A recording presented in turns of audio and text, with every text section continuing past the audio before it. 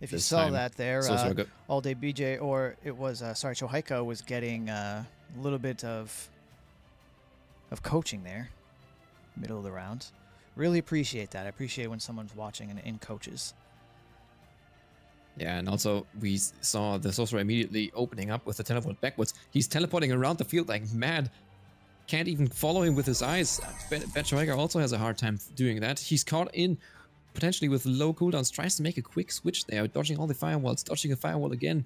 Man, oh, keeping up with that Oculus. The sorcerer is just, yeah, absolutely. This is just, he's just jumping around quickly. It's so hard to keep track of him. Oh, he just gets right in his face. Can you do some damage? Oof.